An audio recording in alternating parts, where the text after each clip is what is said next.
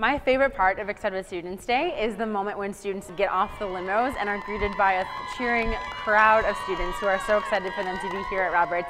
We give them the VIP treatment. You pull in, you get out of your car, you walk into Rinker. Super enthusiastic, wonderful people say, hello, welcome to Roberts, we're so glad you're here. There's a DJ playing music, then they load you into a glorious giant limo bus.